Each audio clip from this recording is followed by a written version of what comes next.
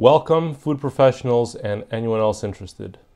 Today I want to talk about chocolate, specifically tempering chocolate. First, I'm going to cover the theory and then do a couple of demonstrations. By the end of this video, I should have covered most points about why you do certain things. The whys behind the how to temper chocolate are most important. I'm probably going to go pretty fast, but the good part is you can rewatch any parts of this video, and I will aim to answer any questions left in the comments section below. All right, everybody, let's get into it. Tempering chocolate. First, let's align on the vocabulary. Want to make sure we all know what a liquid is. It's fluid matter. What a solid is, it's molecules tightly packed that supports its own shape. The things in between are pretty important. Nuclei is the first particles that start to form a crystal. Nucleation is when multiple small particles start to form a crystal. Crystal growth is when these nuclei start to grow until they finally become one full crystal structure. Let's talk about what tempering is. It's the manipulation of chocolate crystal structure type with temperature to generate the desired nuclei to influence the crystal growth type. Cocoa butter in chocolate is the fat that crystallizes. Why do we temper chocolate? To avoid fat bloom, which is the whitish discoloration, to have a nice snap in our chocolate, to have all the sensory attributes we like, the visual shiny appearance, the nice melting profile in our mouth. From a manufacturing perspective, we want to make sure that chocolate contracts and easily demolds and maintains a long shelf life. The key points to tempering are temperature and understanding the melt profiles of the different crystals and nuclei. Later, I'm going to show you how to temper doing two different demonstrations. Whether you call it a trick, a method, or a technique, all of it follows the same fundamental science. So bloom is the whitish discoloration on chocolate seen in the picture on the left, and on the picture on the right, that's chocolate without bloom. It should be shiny. It's really dependent on the mold. You could have a matte finish in the mold that determines how shiny actually something is. Cocoa butter is the fat part of the chocolate, while the other parts of the chocolate are sugars, milk solids, cocoa solids. Bloom is directly related to the surface smoothness or not, and reflection or not. A dry desert or a very shiny frozen lake that reflects light like a mirror. So cocoa butter crystals can cause bloom on the surface or throughout the chocolate as well. Here we're looking at the surface under a microscope at 50 microns and 5 microns, and you can clearly see the surface is rough and not perfectly smooth. Cocoa butter consists of different fatty acids, monounsaturated, oleic fatty acids, saturated acids, including palmitic and stearic acid. Later I abbreviate as O, S, and P. The fatty acids are on a glycerol backbone in a triglyceride format. Most triglycerides in cocoa butter are symmetrical monounsaturated POP, SOS, and POS structure being the most predominant. The variable triglyceride forms can lead to a variety of crystal structures, aka polymorphic fat. What we're going to talk about next is a variety of crystal structures. So again, cocoa butter crystallization. Cocoa butter is a polymorphic fat requiring tempering to establish a stable crystallization in the product. Again, tempering is the manipulation of the crystal structure you want with temperature to generate the desired nuclei to influence the crystal growth. Here are all the various crystal structures that cocoa butter can have. This language or the symbols here follow the literature. So it's gamma, alpha, beta prime, beta, or also they're listed as Roman numerals, I, double I, triple I, IV, V, and VI. All of that was very challenging for me to remember. So I'm just going to list them as 1, 2, 3, 4, 5, 6, and I'll refer to them as, beta 5 or beta 6 or beta 4. One thing to remember is that these initial crystal structures that form at a lower temperature, highlighted in yellow, are loose, compacting, and unstable forms. They will transform into these other crystal structure forms, which are more dense, compacting, and stable forms as you go to the other crystal structures 1 through 6. So let me just show you a little bit of what that looks like. The natural cocoa butter crystallization path without tempering. As your chocolate cools, your gamma will be created. They'll turn into the alpha structure, which then turns into the beta structure, which will then turn into the beta 4 structure, eventually to the beta 6. What you need to know is that the beta 6 are the ones that create the bloom. Larger crystals, most stable, most compacting, but they're whitish, undesirable visual appearance, and they take longer to form, and they have a higher melting profile, so they're waxy in your mouth. If you temper to the beta 5 form, you have all the desired attributes you want, and it's a dense, compacting, stable form. Here's the temperature profile you need to follow in order to temper your chocolate. First, you start out with hot chocolate, melted chocolate that has no crystals in it, all the fat's melted out. And if you cool that chocolate fairly rapidly, you'll create many different crystals in it, or nuclei, which I like to call them because they're very small. And you create the stable and unstable forms, all these ones that we just covered. But all of the chocolate is not a solid fat. You can still see in this depiction, some of it is still a liquid fat.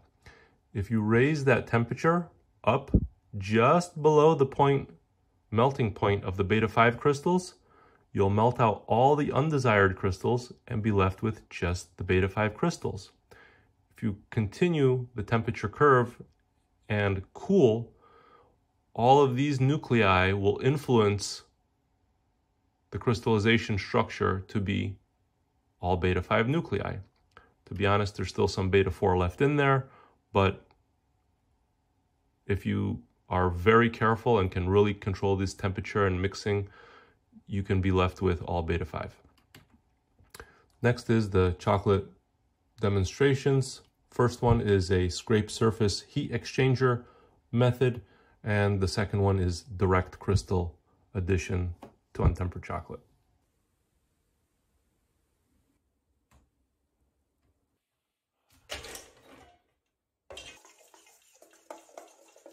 Went down to 82.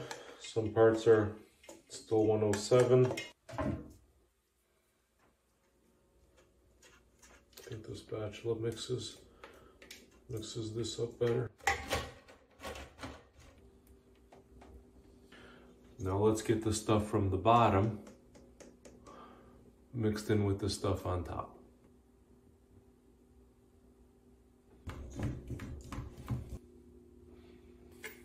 Gonna fill them up from the bottom.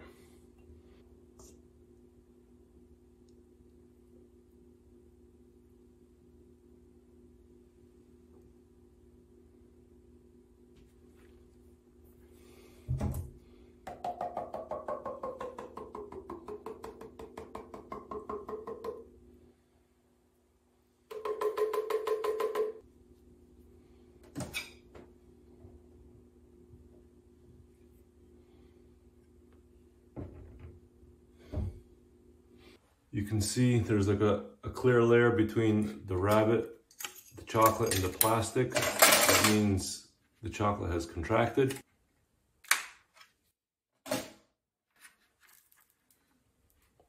Pulls away easily. It's very shiny. Give it a little twist. Get everything else out. If it didn't contract, it wouldn't pull out like that. It would be stuck and it wouldn't be shiny. It can still bloom given more time, but I'm pretty confident based on the temperatures that it was tempered just fine. Because we know the science, follow the science, and because we follow the science, it works.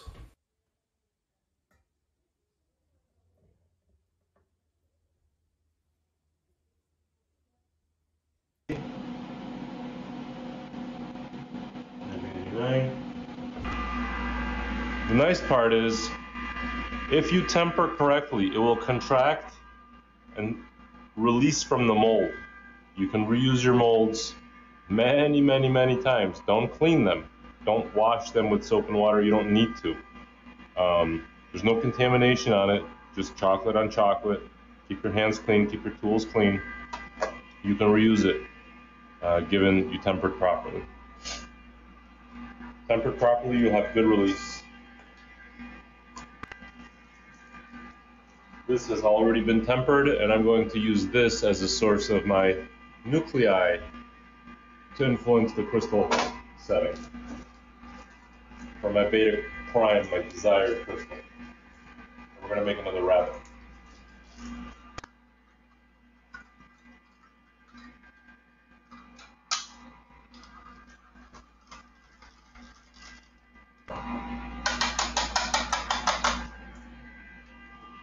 Very fine particles.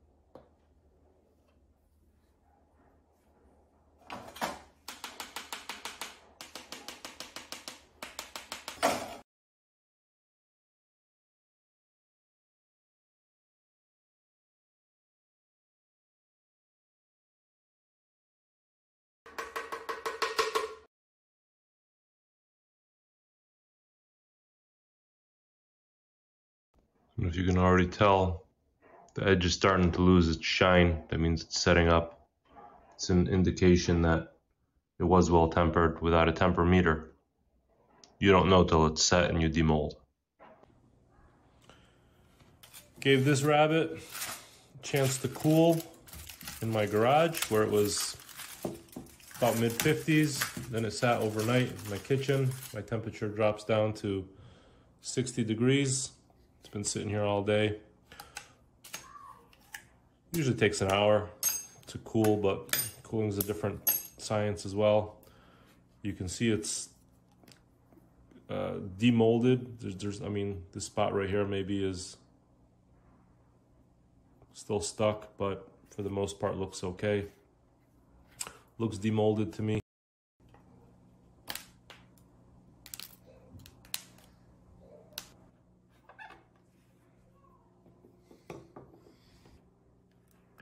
Okay. Came out pretty fine. Came out all right.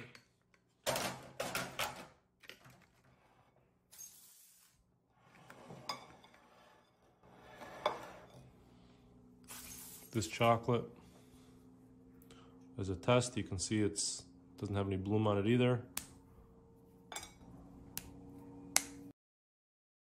That's how you temper chocolate. Hope you enjoyed those videos. Hope you learned something about tempering chocolate. If you have any questions, leave them in the comments below. Take care, everybody.